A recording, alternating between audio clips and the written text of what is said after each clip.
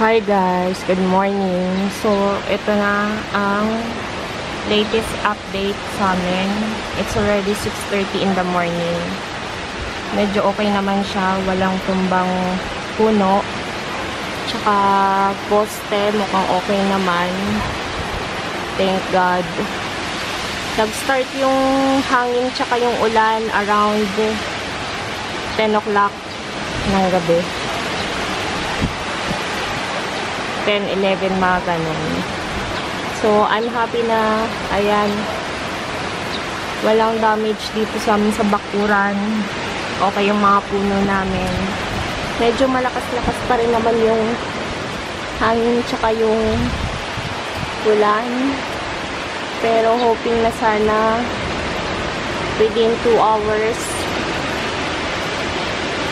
medyo humina na siya. So, ayan. Ayan.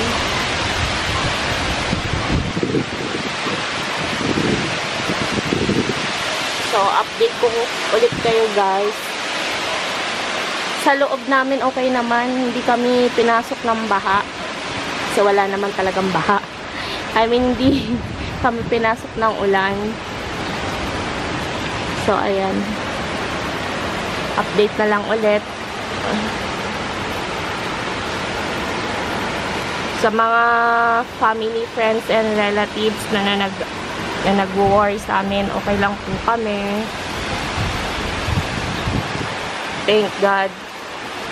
Sana wala talagang poste na nagsipagtumbahan kasi pagka ganun nangyari, siguro almost pinaka matagal na siguro yung 2 buwan na wala kaming kuryente.